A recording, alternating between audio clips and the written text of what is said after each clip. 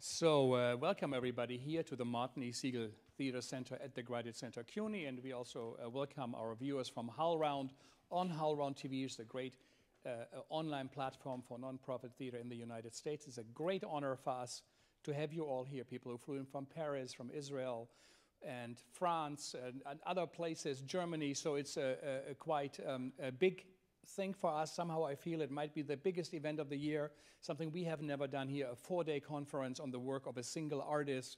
But we are talking about Robert Wilson, and his legacy and his work, his omnivorous appetite for life, for art, and for theater is just legendary. And I think also the scope of our conference pays a little homage to the work that he has been done over decades. He is, in our view, the most significant, important theater maker of the Americas. I think his work could maybe only be compared to a Max Reinhardt, who was also a transatlantic, great theater director in the 30s. His work is astounding and stunning. His drawings, his chairs, the stage design, famously the light, and of course the staging is, I think, almost unmatched by any other artist, and especially any living theater artist. He has worked globally in all continents.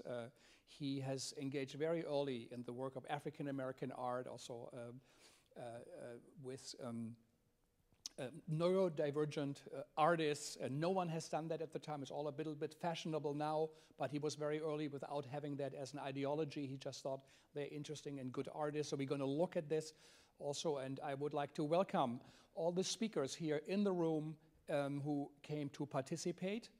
This conference will be live streamed on Loránd. As I said earlier, that means a lot of audience members who normally sit in the room are not here. We'll look at it at another time.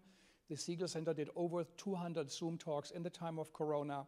And so we have now a large worldwide global audience, and people don't come anymore just into the room. And so the things have changed. But we feel as an academic institution, we have to open up. We have to go away from the tradition where you just have a limited number of people in a room and it's often not recorded. They are just the papers out. I think this is a great contribution to his work, and I'm very curious to hear all the contributions. I would like to thank my colleagues, Markus Wessendorf and Viola Kántor. We worked for a long time to make this happen.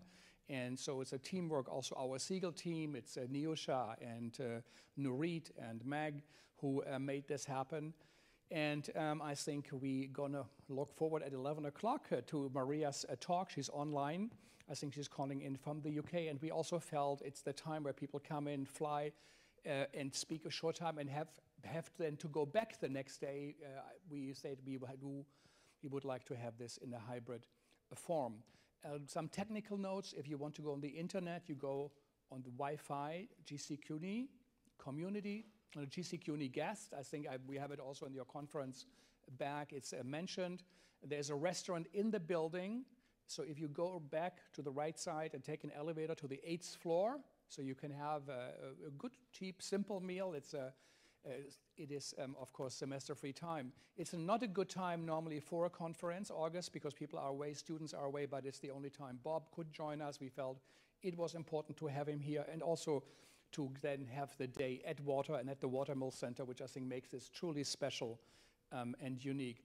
Again, thank you all for coming. If you have a cell phone, check now, and I'll do the same, that it's off.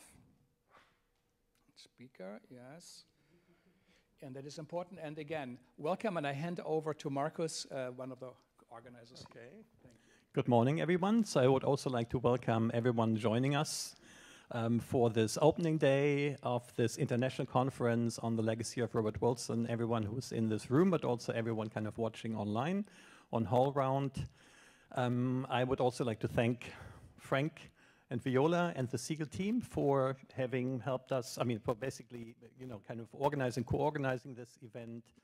There is a long history to this event. So actually the person who came up with the idea originally will only join us tomorrow or 2 days from now, Steve Ernest from North Carolina University.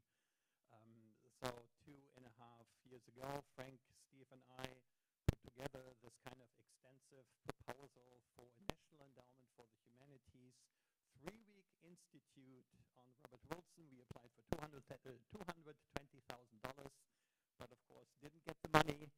And then we kind of tried to figure out, then the idea was to perhaps have a conference last year, and then Bob himself kind of asked us to postpone the conference by 1 year because he wanted this event to coincide with the opening, the inauguration basically of the new Bob Wilson archive at Watermill. Yeah, so there's really kind of a longer history behind this. I'm so glad, of course, to finally see that this is actually happening, which was still relatively unclear, I would say, a few months ago. So thanks to all of you, for all the participants who've kind of submitted abstracts, and I'm really kind of looking forward to all presentations that we will go to hear in the next 3.5 days. Now I hand over to Viola. Thank you so much, Markus. Distinguished guests, ladies and gentlemen, good morning. My name is Viola Kántor, and I would like to welcome every one of you with great warmth. I'm also thrilled to have all of you with us. Although our conference has just begun, I would like to thank all participants who embarked on this journey with us several months ago.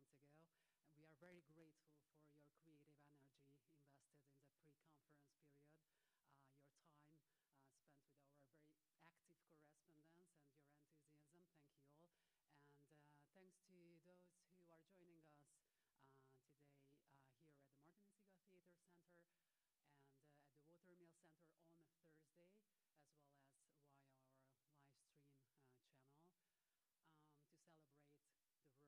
Wilson. As all of you, I have my specific journey in Wilson's world. However, I came from another direction than most of our distinguished scholar participants. Robert Wilson frequently says that if you place a Baroque candelabra on a Baroque table, both get lost. You can't see either.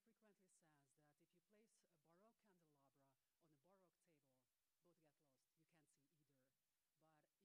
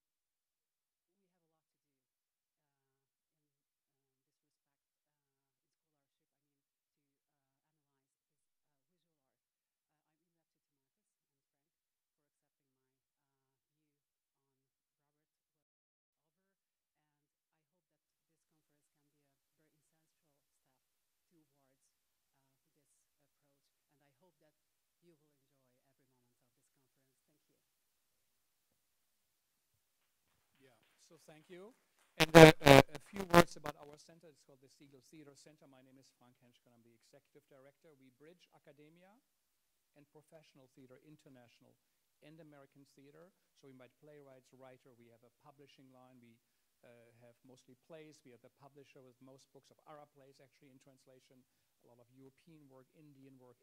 So for us, the investigation, the dramaturgical ideas are in the center of this. Me, myself, also, I was once acting in a Bob Wilson play. It's called The Forest. I was his assistant. I was also working as his tour manager. So it has been also deeply intertwined. And over the years, the Segal Center had many encounters with Bob Wilson. He was here 2 or 3 times, and we have collaborated. So this is right at the center, and we all felt he is slightly overlooked. He's not in the middle of the stage light on American theater, even so his importance is so vastly significant. So this conference is a contribution to encourage young scholars and existing scholars and mature scholars to really show the work, write about it, tell us about it, and that we engage it. One of the ideas is Markus Wessendorf will be the editor for the Robert Wilson yearbook. So I hope it will come out annually. Whatever you will talk about, you send it to us in a written form, and we would then also like to publish it. So this will also be an ongoing legacy towards the work of Bob. And the idea also is to highlight and celebrate the opening of the Bob Wilson archive in Watermill. And next to artists who apply there, they work and research. Also scholars can apply. It's still in the beginning how to really do that, but it's also a way for you scholars to participate. And we are getting now closer to 11 o'clock. We have a couple of more minutes. So we're going to take a little break here. And at 11 o'clock, when all technical difficulties are out, we have moved to an online broadcast system. Then we will welcome Maria Shevtsova, who will be in London. And she will be talking to us about her work, Bob Wilson. And of course, you know her book that he published in Routledge. So thank you all. And in a couple of minutes, we will start. Thank you.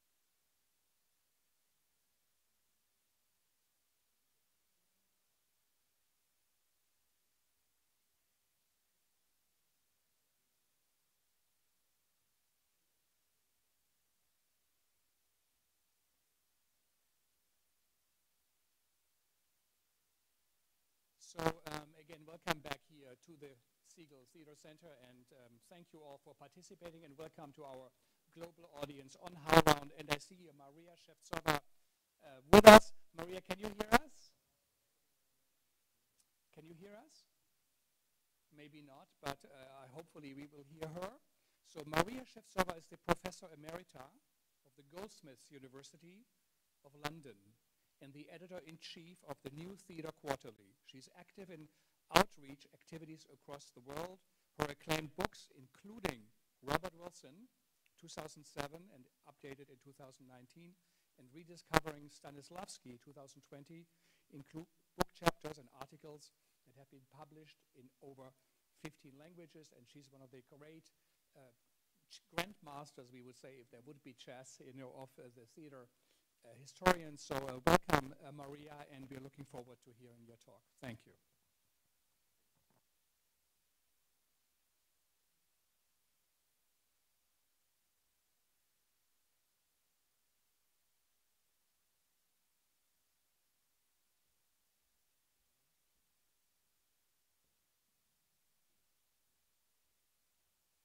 Hang on, this says, by staying in this meeting, you consent to being recorded. So do I have to press got it or not?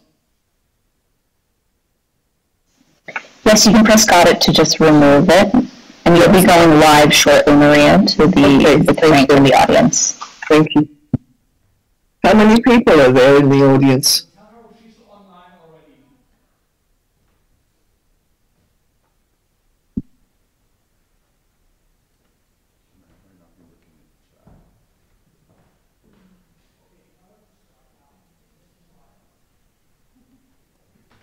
Who, me?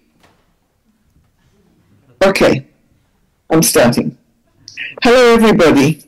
It's wonderful to be here, and thank you, Frank Hentschker, for organizing this with the Segal Center, also for giving me the great honor of opening up this truly major event for a truly great artist of our time. Thanks to Robert Wilson for being the reason for this symposium, and for being the great artist worldwide on a world scale that he is. Colleagues, you too, you've all been working, so thanks for being here. And above all, let me also thank the audience out there. It's very weird. I just didn't quite know when I would be actually speaking to somebody on the other side of this screen. Now, very briefly, I saw Bob recently, 2 months ago actually, at a conference in Romania, which is one that I had been an honorary consultant for. And he brought with him The Tempest, which he had made in 2021 at the Sofia in Bulgaria National Theatre. Let me just say briefly, I'm starting with this 2024 version that I saw. I'll go on to, Mary said what she said of 2019. From there, I'll, with some references elsewhere, I will focus on Turandot, the opera, which Wilson staged in 2018. And there are a few other things that I would like to do after that, including some brief reference to what I call this rather new, I think, well, what I call the sacred music that Wilson has worked with as a director and designer and lighting designer. So that's the movement. But back to the Romanian event. After the production, there was a sort of, get together with people, post-production get-together, people drinking, laughing, chatting, talking, etc. And Wilson turned to me and said, Maria, I wanted to ask you something. Yes, we'll go ahead. What was your favorite scene in The Tempest? Well, I paused for just a split second, and I said, the last. He looked at me in surprise and said, oh, I'd have thought you'd have liked most the first. It wasn't the right moment to say, well, this is because, people were coming to be photographed with Bob and all this usual sort of happy stuff that goes on in these kind of post-show events. So In a sense, I'm giving Bob the answer now that I could not give him then. I'm going to read the first 5 pages because I want to just set the parameters of the talk. And after that, I will speak. That way I don't have to lean down and look at my text. And that way also I'll get a much better sense of talking to somebody live out there. So thank you. Wilson's The Tempest begins with a phenomenal sea storm constructed by the play of light, sound, and timing, which are not synchronized but in counterpoint, and in counterpoint again for juxtaposition against the dark visual imagery, so as not to make the scene illustrative, but expressive by association with the event. These are foremost traits of Wilson's aesthetics, in relation to which he offsets movement. To itemize them, they are construction by light, and where there is light in Wilson, there is color. Light, color, sound, timing, counterpoint, juxtaposition, association, and movement. Others will present themselves as we go. Movement in the Tempest scene is stylized, which the eye discerns when bodily images suddenly appear in sharp-shaped flashes signifying lightning, and these movements flash out and suddenly seem to be still for a split second. Juxtaposition like this of the moving body and the still body is also a Wilson trait, and here it implies, rather than says, the attempt the scenes seemingly many indistinct humans make, twisting in angular fashion to steady their bodies in the violence of a ship rolled and tossed by a ferocious tempest. Notice that I said still body just now, whereas in fact there is little stillness in Wilson, for there are always tiny movements and also tiny gestures, sometimes so small that they are barely perceptible. Shakespeare's narrative component is embedded in the scene's composition, whose blasting sounds stimulate spectators to conjure up images of thunder and roaring ocean. Thus they see the sound. And this is one of Wilson's fundamental synesthetic principles. The scene suggests colossal cosmic upheaval and the devastation of the planet, and its immense sonic buildup explodes into the sound of a gigantic, all-consuming wave speeding straight into the audience. Those of you who have experienced a mini earthquake's deep throat growl swelling up at top speed out of nowhere would have recognized the terrifying, but also thrilling, because this is theatre, sonic revving up of the explosive wave, heard but invisible, of Wilson's score. The scene ends abruptly with a swift blackout, followed almost immediately by low light. Its overt theatricality, prodigiously powered sonically, is a metonym for Shakespeare's words, a figurative replacement of them, while nevertheless relaying their story. Here is a tempest, a shipwreck, people stranded somewhere, which, as in Shakespeare, turns out to be an island. Wilson strips back the story, offering what could be called the gist of its essential parts. Prospero seeks revenge, Miranda, his daughter, and Ferdinand fall in love, the Furies Stefan and Trinculo drink alcohol as they plot a political coup, if braggart natter can be called plotting in anything but a vaudeville-type comic, ironic sense, which Wilson gives it. Ariel, demure, plays the role of Prospero's fairy angel helper, another ironic touch, this one with elegance. Caliban appears, learns to get drunk, and is otherwise subordinated to Stefano and Trinculo's antics. But his role in Wilson's arrangement is really no more significant than that of the usurper Duke Antonio, prosperous, treacherous brother and father of Ferdinand, or of Alonso, King of Naples and Prospero's former friend. Antonio and Alonso are shown in an incidental, run by magic banquet sequence, attractive for its visible and visual panache. Wilson's is a short version of The Tempest, of short duration too, running only at 90 minutes.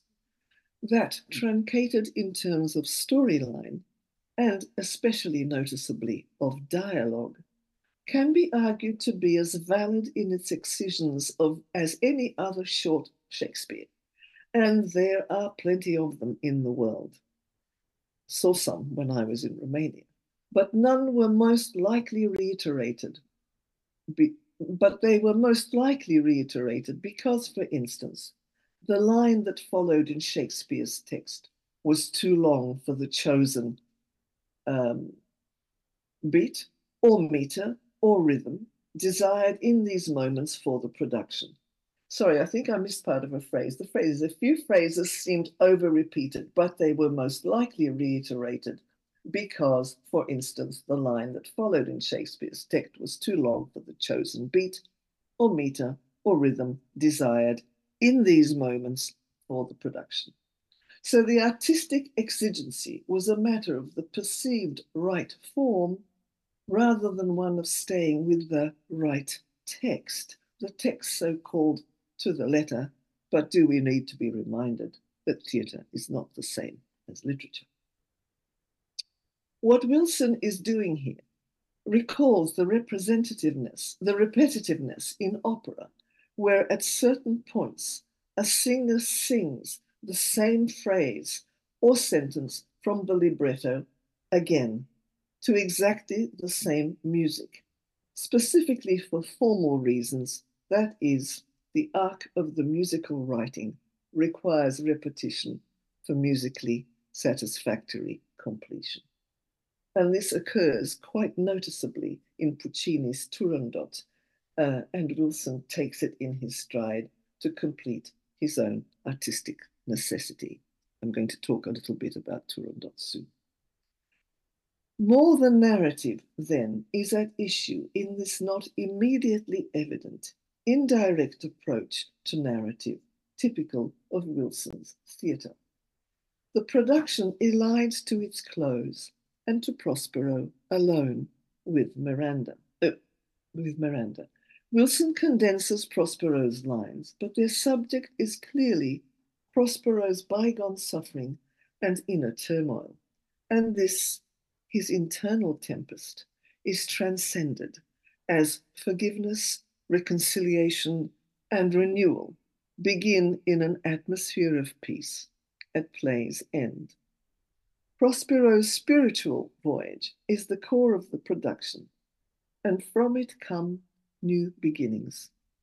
His last scene with Miranda is gently moving, and this emergent emotion, together with Wilson's elision of Shakespeare's various figures clustered at Shakespeare's end, Antonio and his courtly entourage disappear in Wilson's production, opens with the space, and it opens the space for suggesting that Prospero's last scene is a legacy offered not only to Miranda, but also to all listening and watching in the theatre. The end is my beginning, wrote T.S. Eliot on his own spiritual rebirth. Wilson's focus and closure on this note of the end is the beginning is a cue to his insight into the spiritual dimension of Shakespeare's play. You can see why I could not speak to Bob about his first scene in The Tempest without speaking about the last. They are essentially two parts of the same scene because Wilson's structure is a straight line, going from tempest to reconciliation, to light, in fact, in a continuum of the same thought and action. Further, All factors considered, the emergent emotion that I have referred to emanates principally from the actor in the role of Prospero. It comes from something in his manner from deep within him, and this sensation is sustained by the quality of his voice, a long road traveled voice that has been and seen and understood.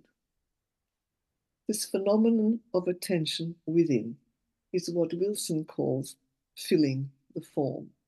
That is, you, the actor, are filling the form from yourself, from whatever you are thinking, feeling, experiencing, imagining, dreaming.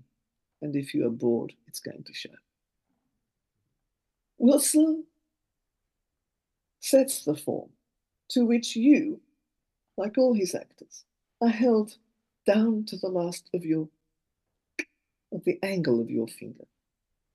But whatever it is that keeps you centered and permeates the form quietly, unostentatiously, gives it its interest for both actor and spectator.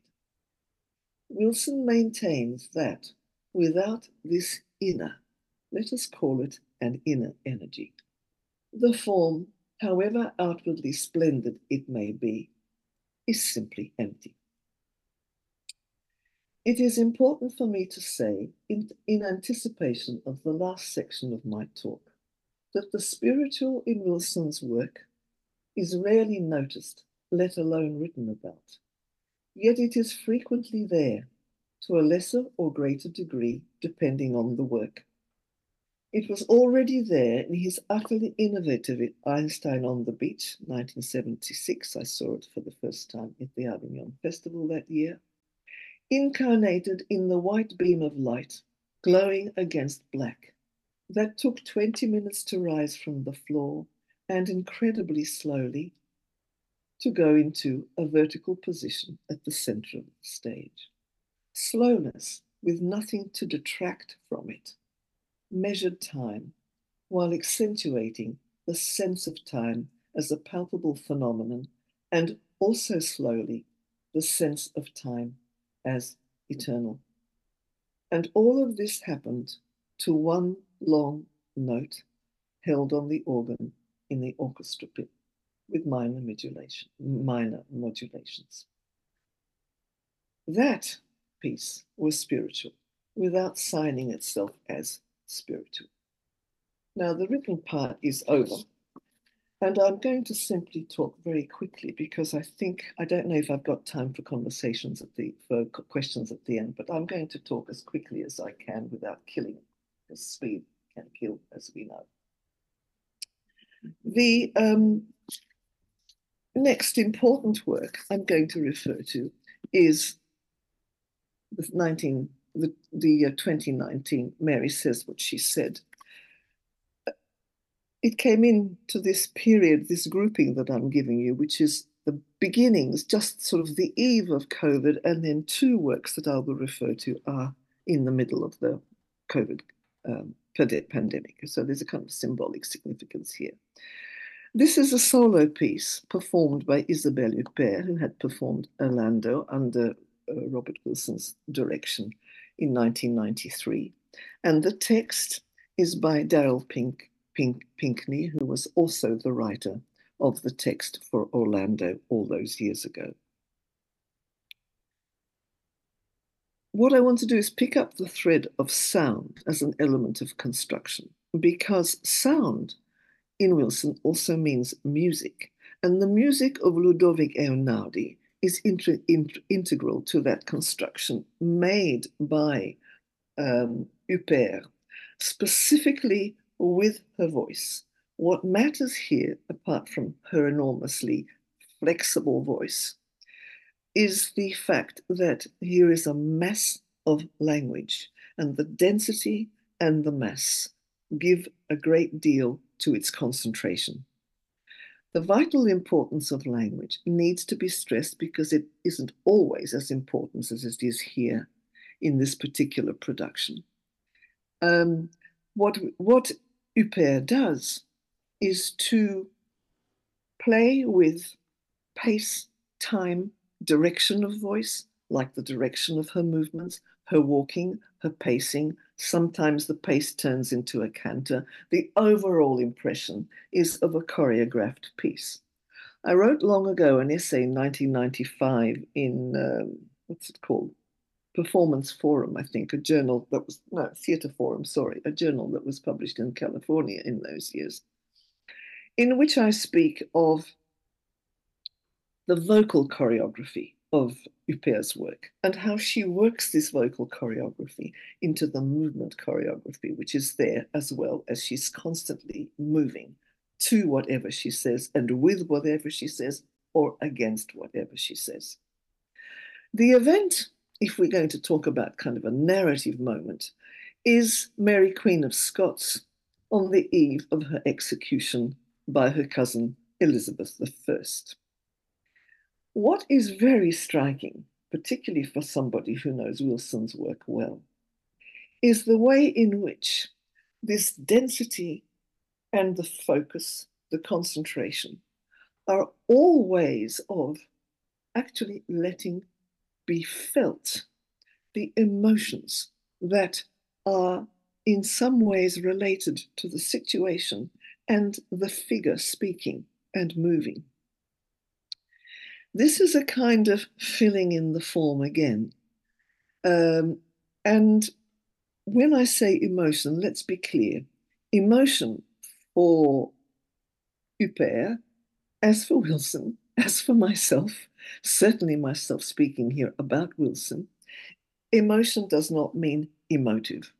It doesn't mean histrionics, and it doesn't mean acting emotion or acting out emotion or straining emotion to make it appear. It's a very different process, this process of filling in the form, which the performer fills in a way that is quite personal, since we don't get into the performer's head and don't know what this person is working with. I think finally what I want to say here is that this sonorial quality of the whole is also a means for eliciting emotion, not only in the performer, but also in the spectator. And if I'm stressing this perhaps a little more than I intended, it's because there has been a long, sometimes overtly stated myth that either speaks of Wilson's work as being icy cold or simply says that there is no emotion ever in it. I think that's not altogether accurate.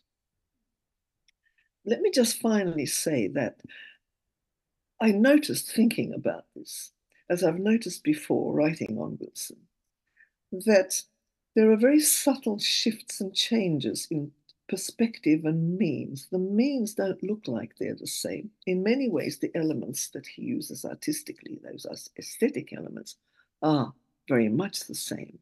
But the means shift slightly. And what shifts quite significantly, at least from my point of view as a spectator and scholar of Wilson, is that the intricacy, which was so fascinating in Orlando in 1993, when Eötvös wasn't the famous star she is today. She was an up-and-coming famous, but now she's huge. The intricacy was also compounded and extended by marvelous sound score, a lot of it of breaking glass, beautifully timed, as the timing was so important in Wilson. For Orlando, well, that intricacy, where she actually stressed syllables, worked very strongly, you know, with spitting words out, with actually roaring them out in many ways, with just truncating and breaking the language, which was part of the fascination of that work. Here, it's quieter, it's calmer, it's less intricate. And the less intricate in this particular case of Wilson's oeuvre is a very powerful means of holding this 1.5 hours, it's 90 minutes again, of solo with all the energy and concentration that Isabelle Huppert needed for it. I mentioned music, and this is my entree into talking about an area that I feel has produced some of Wilson's greatest masterpieces. And these are the grand opera, as the jargon goes for this kind of opera. He does, of course, folk opera. My book on Robert Wilson talks about the differences of these various kinds of music theatre, as I call it in general, that he works with. But I'm choosing for this conversation today, grand opera. And my first example, if I can get as far as a second one, is Turandot, the 2018 Turandot, which of course is Puccini and has Puccini's sumptuous melodies, the motifs, the refrains, the repetitions that I talked about of singing earlier, the assertions, the humor, great humor in which Wilson uses very wisely and very succinctly in his production. And of course, the multiple emotions which Wilson follows with tremendous sensitivity. Wilson understands really perfectly clearly that music is about emotions. Music is what has to be heard in the theatre when people sing. And they have to hear the orchestral music and above all, what the singing voices are telling them. And to have the possibility to do this as a spectator in the theatre, I mean, if you're an opera goer like I am, you know exactly what it means. The possibility for listening and really hearing that music and the singing is helped when the stage is uncluttered, when when you get rid of all the furniture and the distracting paraphernalia. The clutter of opera can be horrendous. And Wilson is also very aware that uncluttering also means spacing bodies in that space, particularly when it comes to the chorus, because the chorus can be just this huge brrr on the stage. And it's not always successful to have it as a brrr on the stage, particularly because the chorus never sings really on its own. It works with the soloists. It's not an addendum or an appendum. So that what happens in Turandot is a tremendously subtle spacing of chorus. Sometimes it looks very clearly as two parts of the stage. Sometimes it's in lines, but there's always breathing space wherever that chorus is placed. And the breathing space is also given to the soloists. So that the three main ones here are Caliph, actually four. Caliph, the unknown prince who falls in love with Turandot at first sight and takes up the challenge of the three riddles. So answered correctly, it means he has her hand. Answered wrongly, he dies. We are told in the opera that there are hundreds that have died because of Turandot's placing of the riddles and refusing to submit really essentially to love and also to what she sees as the power and the control of men. So the spacing between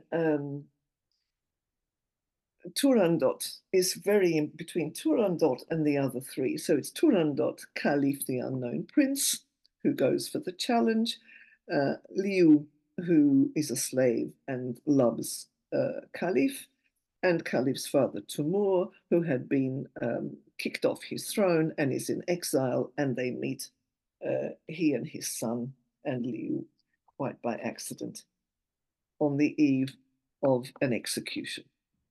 This is the moment just before the execution that Caliph falls in love with Turandot.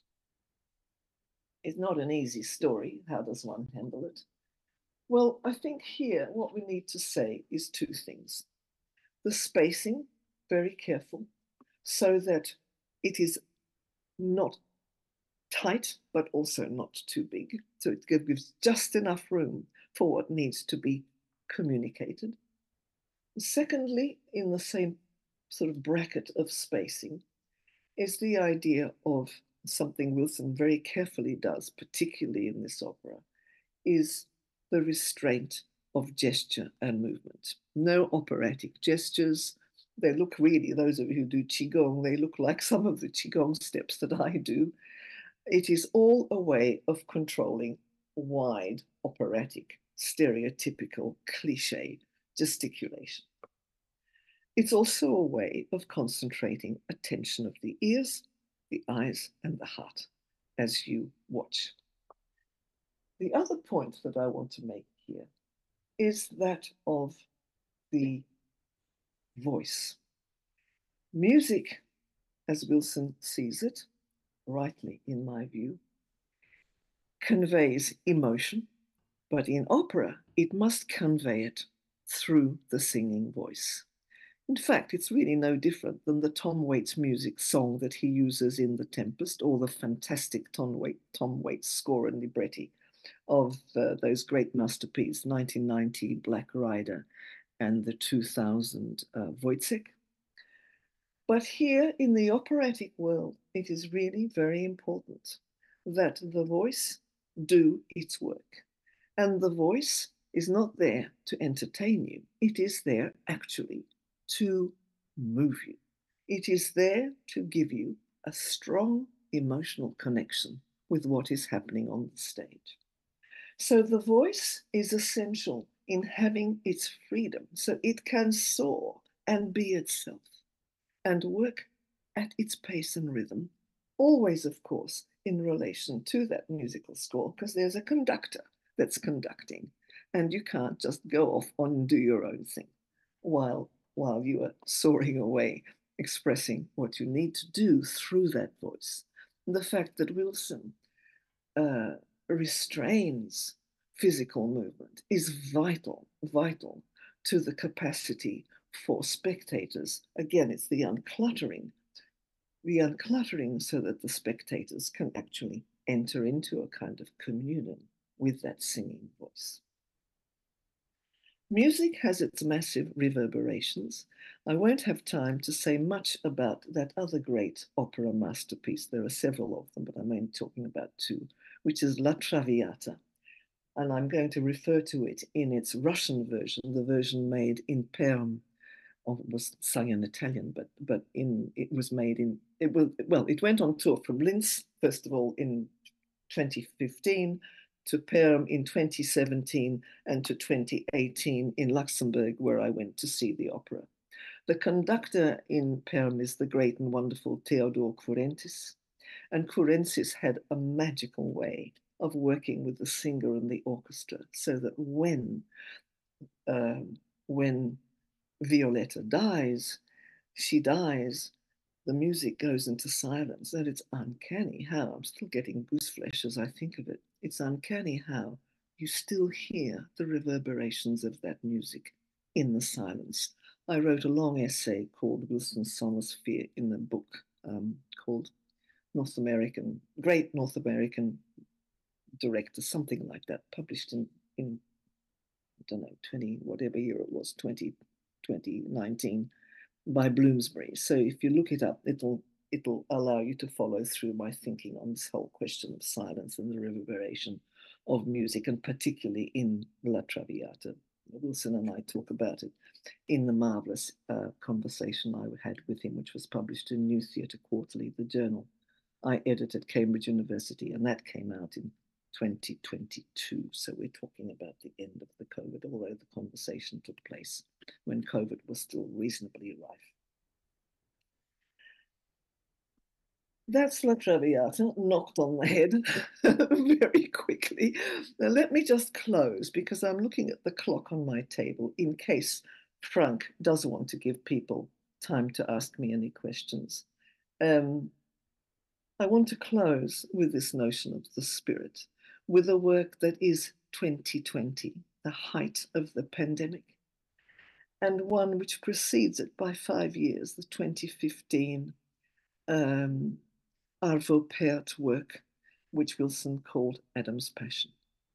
Just very quickly. The Messiah, I'll start with that. It is not Handel's Messiah, but Mozart's reworking of Messiah, reworking it to sound more operatic than the oratorio style Handel Messiah. And probably all I can say about it but refer you back again to the conversation with Robert Wilson in New Theatre Quarterly. All I can really say about it in this lack of time is that it is led very strongly by a solo dancer, a marvelous Greek dancer called Alexis Foussekis. And what is very striking when you watch and when you think about it afterwards is the fact that this dance really is the dance, well, it's the dance of the ether. It's not the dance of the earth. The whole work is called The Messiah, so we can already see its significance for any kind of spiritual contextualization.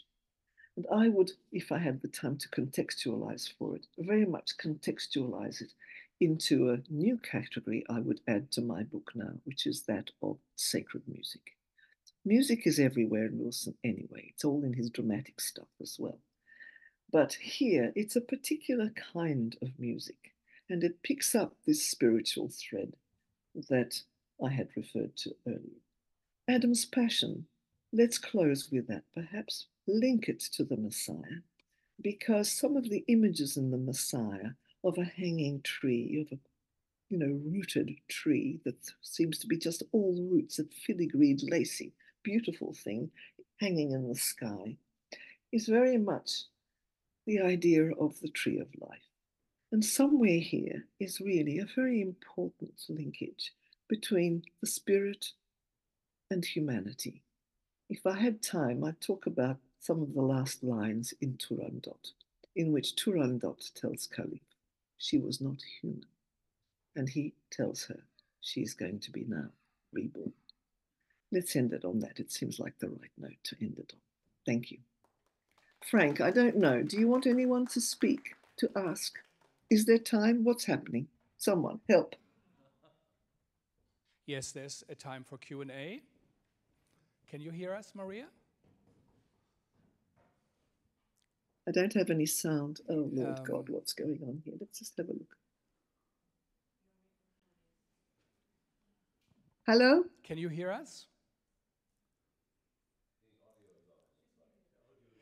She has to put her our audio. Maybe Nuisha, can you put our audio on? If it works like that. Down here, maybe.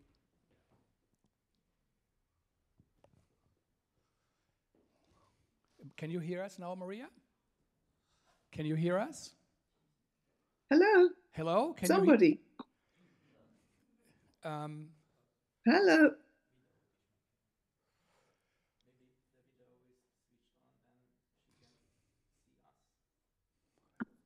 Nisha? I am unmuted.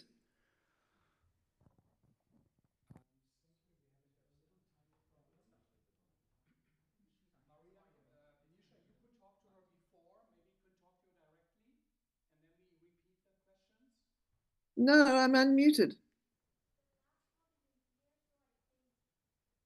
I can hear you now, but I'm unmuted and there was no sound. So thank you for that wonderful talk. So are there some questions? I'll give the microphone right away or a comment from someone. What did you say to press? Shift? Ah, whatever. Huh? Come here, Markus, yeah. So we have one question. So Maria, Niusha, shall I go on to Hal now?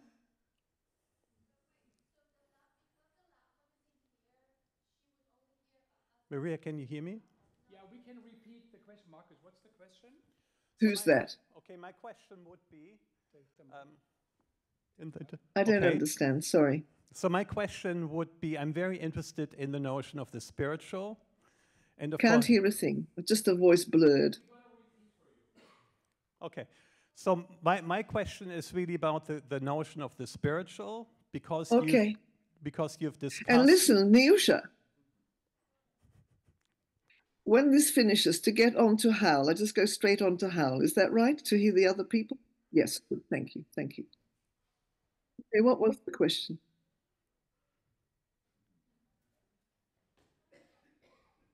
Okay. Anyway, we're on time. I finished bang on the dot.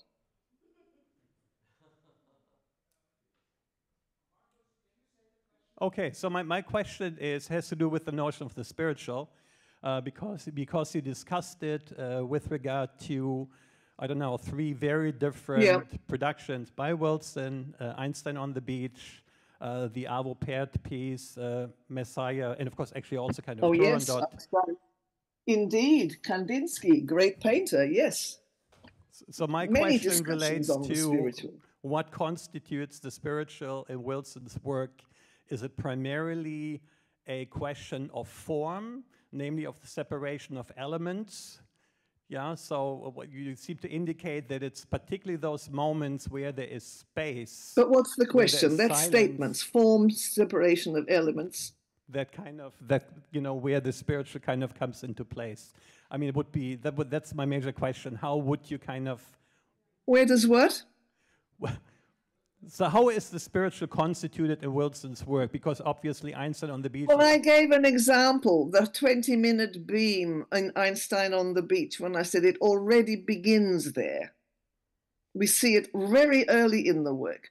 We see it in the reverberations of the music and in the way Violetta dies, which I haven't had time to discuss, where she also lifts her finger to indicate the importance of love as divine. That's, something doesn't have to be spelt out to be spiritual, as I just said earlier. You need to see it, that's all. Okay. It's there. Okay. It's there in La Traviata. It's there in Turandot. It's not a big slogan that says, this is spiritual. My question was really more, obviously it's, it depends on a particular You asked use if, of form. Where do I see it? I gave you some answers. Okay. I can't, of course, hear anybody, so it's impossible to speak here. Another comment or question? Viola? I would ask, what changes did Maria observe over the decades in Bob's work? And I'm not muted, so I don't know what's going on. In Bob's work, what major changes does she observe over the decades of engaging with Bob's work?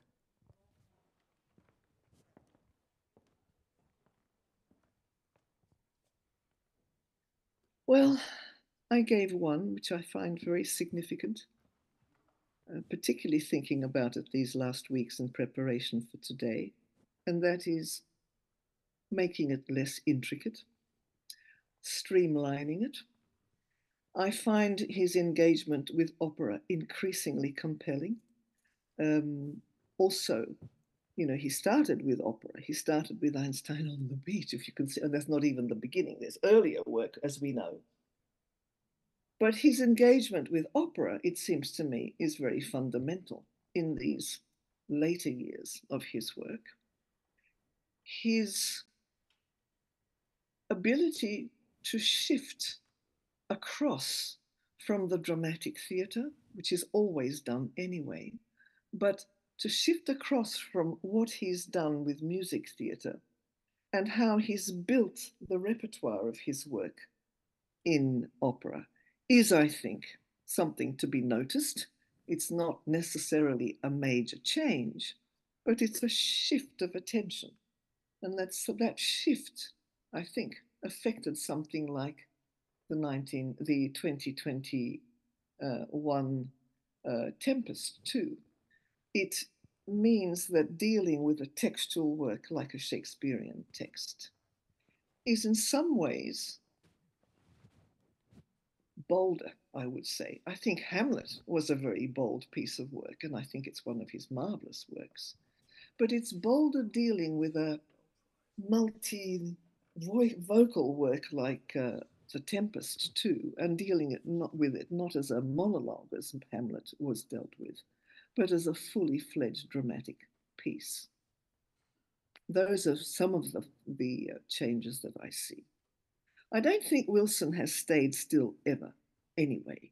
I mean, if you've looked at my book, you'll see that I see a number of something like 6 categories with subheadings, and I'm not a freak for all these kind of subheading things. I don't think it's all that terribly important, because in fact, Wilson's work is one long continuum, and the crossovers between the works are sometimes not so obvious, but a closer study of them shows them to be interconnected.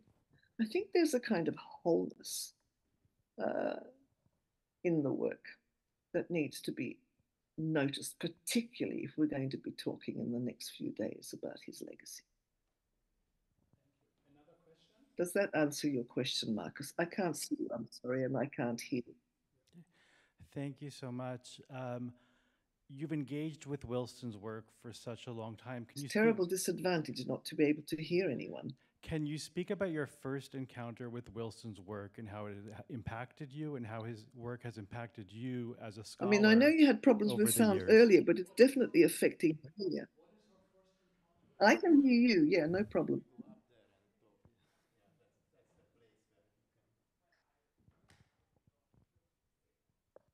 Okay. It's okay, no problem.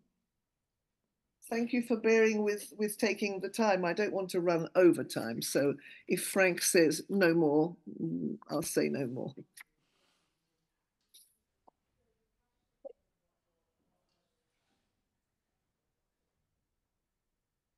It was Einstein on the Beach, 1976, at the Avignon Festival in Paris, and it was the second, I think, Avignon Festival ever. I've forgotten. I'd have to look at my notes. It was a blowout experience. I saw it subsequently, of course, as did so many people of my generation. That was my first encounter.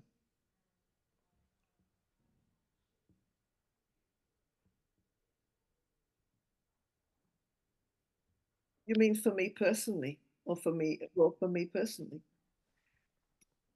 You know, I have a background in dance, so I began professional life as a dancer. I'm a teacher. It didn't occur to me at the time that a dancer could teach dance for some reason. Ask me why, I have no clue. I wanted to teach, that was my big thing. And Einstein on the Beach had this enormous impact that showed me the great openness of the theatre world, that it could be 1,000 things. And this was one of those unbelievable 1,000 of things that made theatre really worthwhile. I have worked specifically, you probably don't know anything much about my work, but I have worked very much for years now on European theatre directors. And in my book, in both editions, I speak of Robert Wilson as an American European director. This is not an accident. Look at his biography. Look at the works where they were first premiered, and who financed them, and how they were received, and how he's been invited back, and the significance, as we talked about in my conversation with him in that 2020 piece I referred you to. The importance held that he holds in these European countries. France, who invites him on his 80th birthday, where he celebrates also the Autumn Festival, which did his marvelous Deaf Man Glance.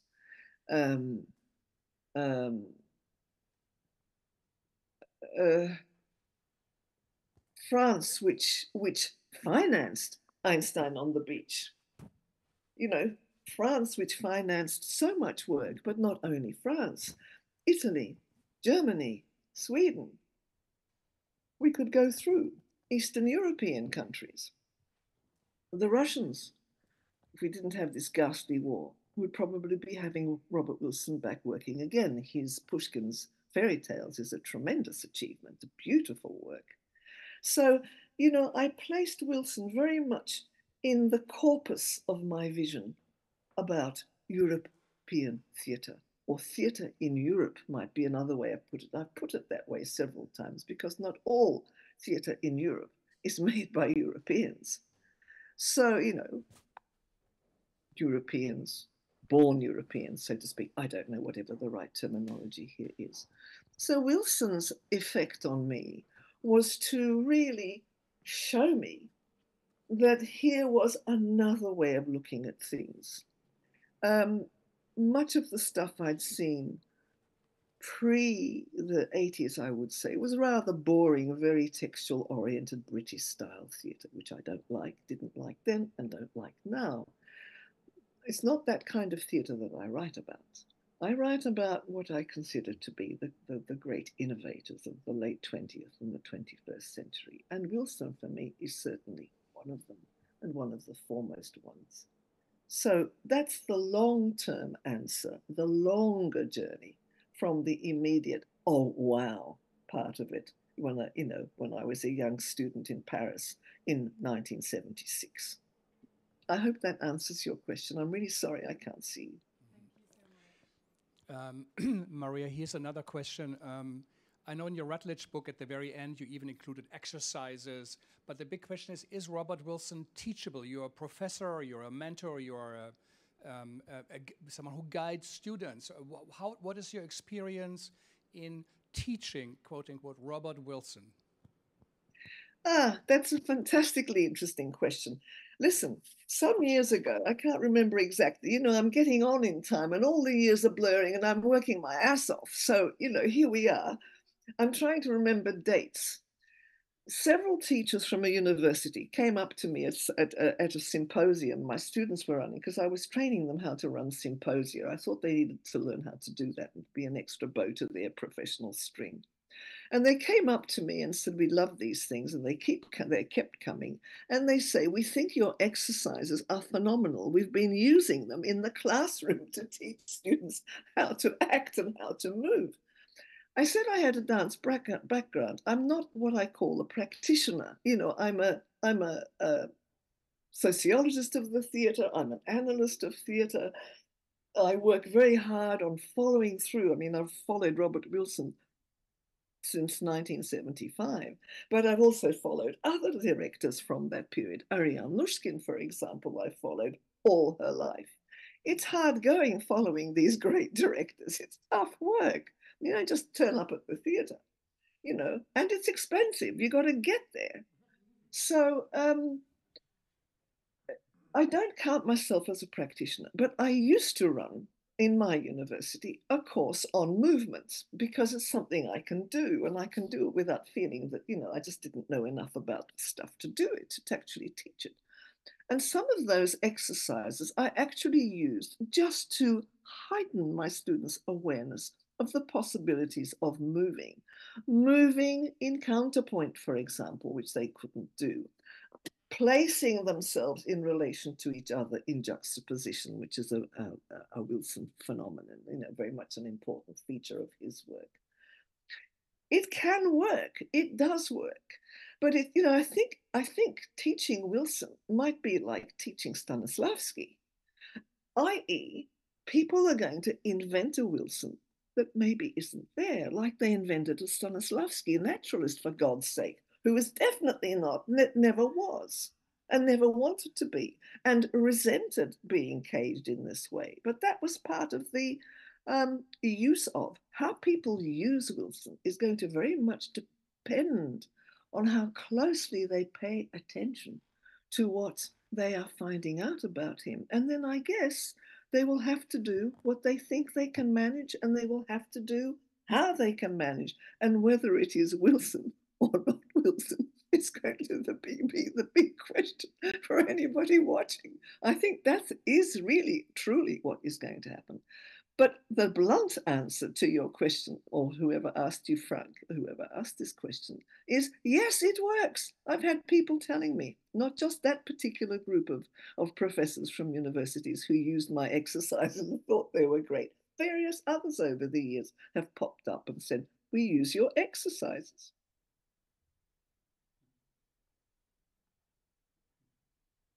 So wonderful. Thank you. Thank you so much. I think we came down to the closing minutes of your talk, Maria. Thank you really for participating, for being with us. We are almost out of time. We apologize for the technical complications. We had to download a new OBS broadcast system for our partner, and we are still trying to adjust it within the university system, but we heard you very clearly, and it was a beautiful opening talk. Any last minutes? What are you working on at the moment? Next, of course. that you prepared for us. What are you working on, and what Well, are your focuses? if you, apart from Robert Wilson, because Yes, if you yes. want to do a book on this, I'm going to write up what I said. I mean, I've got most of it written. I just wanted to speak. And of course, when you leave your text and you speak, you risk forgetting some of the important things that you wanted to say. But that's life. You know, we have to speak to each other. I think that's fundamental. I'm also going to go back to some of my work on Stanislavski, because I have created a furore, really, over what I've written about Stanislavski. I think it's fundamental to say the things I've said about him. Stanislavski, you'll be surprised to hear this, reminds me of Wilson and vice versa on certain points, not on all, but on certain points, and that's a fascinating discovery. So I'm going to follow through some of those insights that I've had into Stanislavski and see if I can make more sense of them, particularly his work on opera, which is fundamentally really important and exciting in the way that Wilson's work on opera is exciting, with, interestingly, quite some important connections between the two, which makes one really think, what is it about the very great artists that they somehow connect in some sort of way, if you can see the connection?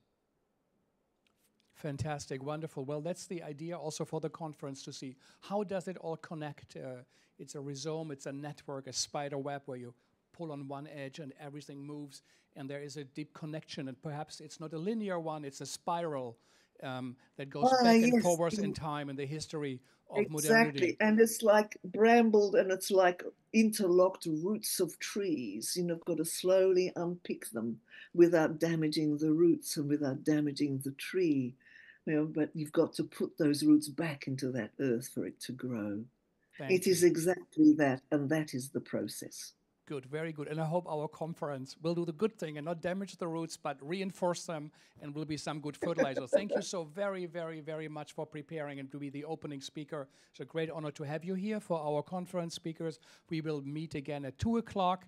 There are a couple of little places outside on 5th Avenue where you can go, or again, take the elevator, go to the 8th floor. There is an in-house restaurant here with some limited offerings, but still, it's in the building. So thank you all very much, and my special thanks. Thank you. Thank you, Frank. Thank you. So you're getting a big applause. Thank you so, so much.